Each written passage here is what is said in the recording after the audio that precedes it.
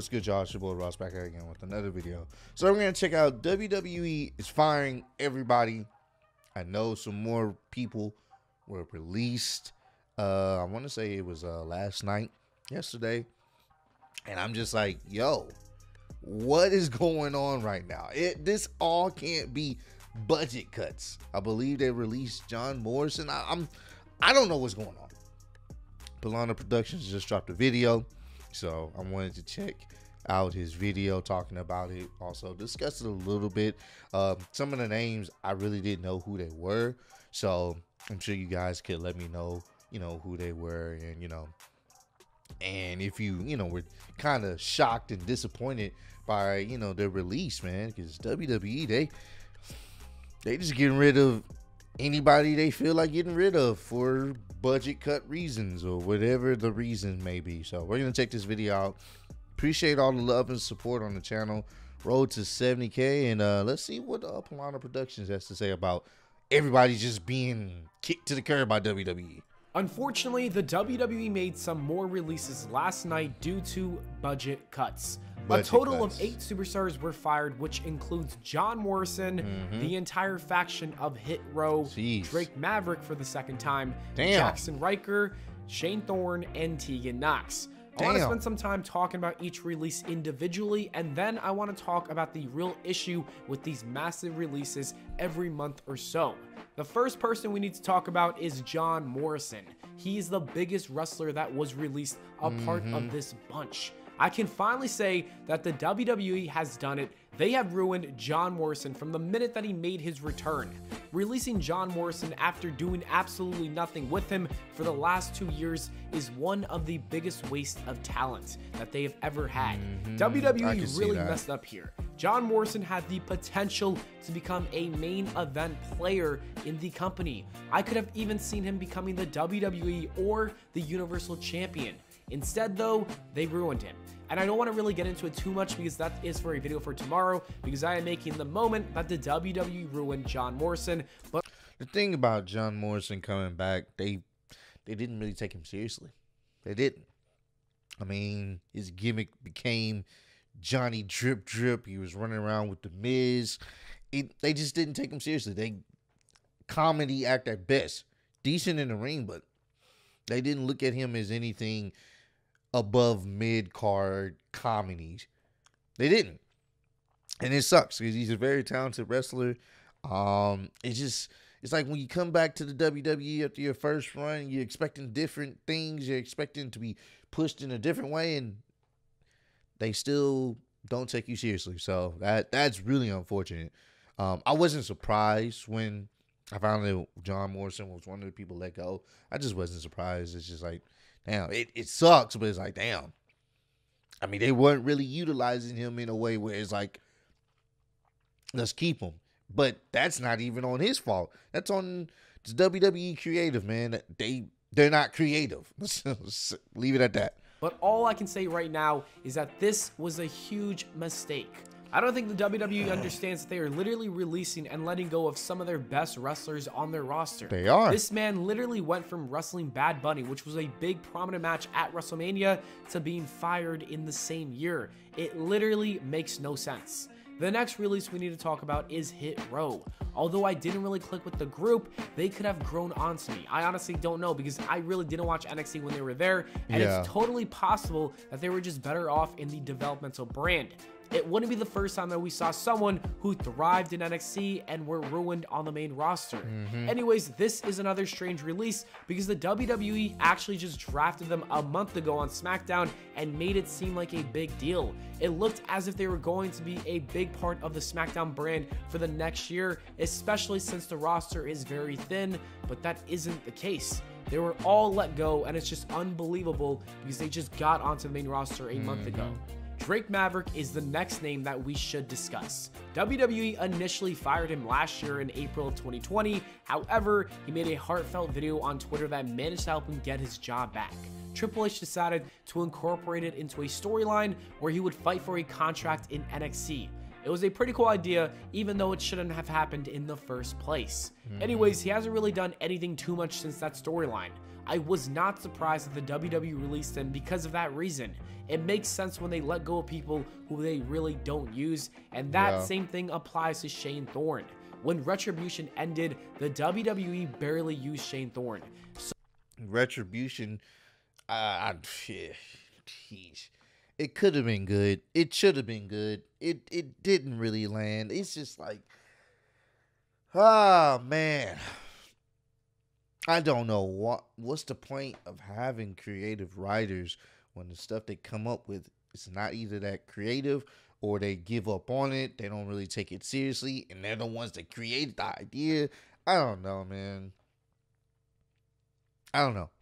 And I don't want to say, oh, we'll go over to AEW, because it's one of those things where it's like, it's not guaranteed that, you'll be seen as much on AEW as well, because they have a lot of stuff going on as well. So it's like, yo, I don't know. This is just it's a sad situation for these wrestlers, man, because I'm pretty sure they're hoping at some point to get their time to shine, and they don't ultimately get it. A lot of them, or if they do, it's fleeting, and then after that, they're back to the catering table, as JD says. If y'all know who JD is, then y'all know who he is. But yeah, the catering table. That's what he says. And a lot of these wrestlers definitely be at the catering table all the time. So I wasn't really shocked when I saw his name on the list, but it still does suck that he lost his job, but he wasn't a good fit for the WWE. I think he can find some work and impact down the line. WWE also finally released Jackson Ryker. Many fans online have been waiting for this day because of his comments in 2020. Yes, that was not a good look for him, and it put a halt to his run in WWE. What did he say? I'm not sure. Comment down below. Let me know what he said. It sadly affected the Forgotten Sons, and the WWE did keep Jackson Ryker for whatever reason for a while. I guess it's because Vince McMahon liked his build. He was pretty jacked. I personally thought that he was going to be released in the beginning of this year. However, they were persistent with him, and they even repackaged him and tried giving him a babyface run. That was never going to work out, but hey, I appreciate the WWE for trying it. It was pretty funny watching it go down. The last person to be released from this list is Tegan Nox. This is such a disappointment. I thought she had so much potential. Nox was one of my favorites in NXT. She is so gifted in that ring, and she even loves Kane. If you are a Kane fan, I gotta respect you. I thought that she was going to be a big star in the women's division for the future, but then the WWE released her, and that just made no sense to me whatsoever, because like I said, they missed out on a star. Obviously, I don't like the fact that these wrestlers were released because it does suck for them, but there is a bigger problem. The WWE is literally out here firing everybody. And what's even worse is that they are firing people that are on TV involved in storylines. Yeah, it's not like they're just firing a whole bunch of, people that are not really on television. No, they're letting go of some prominent individuals that we wanted to see at a higher spot in the card. This year alone, it's been crazy for releases, man. I mean, Jesus Christ.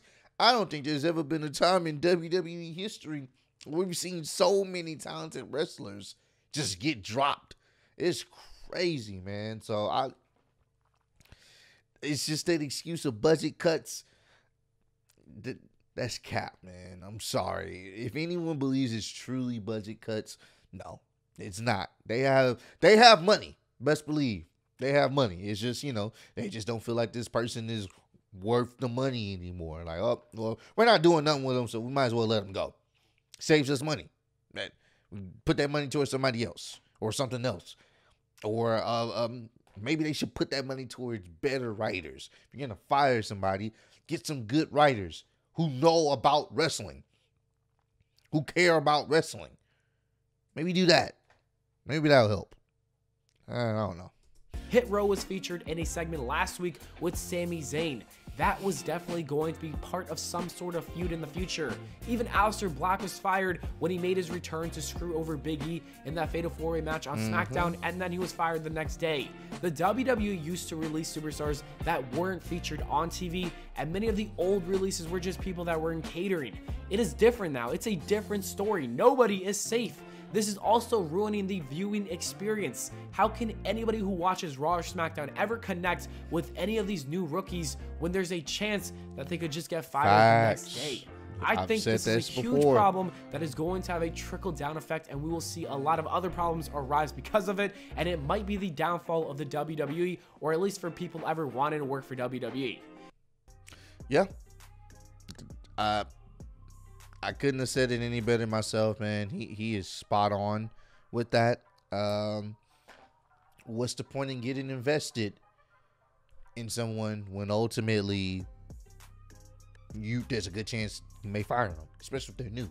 If they don't instantly get the results you want. It's like people try to sit up here and defend WWE. Oh, it's a company, it's all about business, it's nothing personal. You know, they got to think about the bottom line.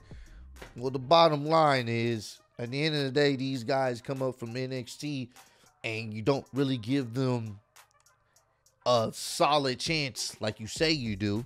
Or if it doesn't fit the mold you want them to be and how you want their character to be, and it doesn't work because a lot of the stuff y'all come up with, a lot of stuff WWE creative come up with is hot garbage anyway, and then the fans don't like it, so the wrestler gets screwed. Oh, well, we gotta get rid of you because you're not it right now. They're probably not it. They're probably not getting over with the crowd because of the stuff you having them say, the stuff you having them do. It's trash. It's doo-doo. So I don't know, man. It just sucks for all these wrestlers, you know what I'm saying, who put their bodies on the line, to put the time in NXT, to try to get over, to toe the company line, to grab that brass ring, ultimately to be thrown to the wolves in the end. So comment down below.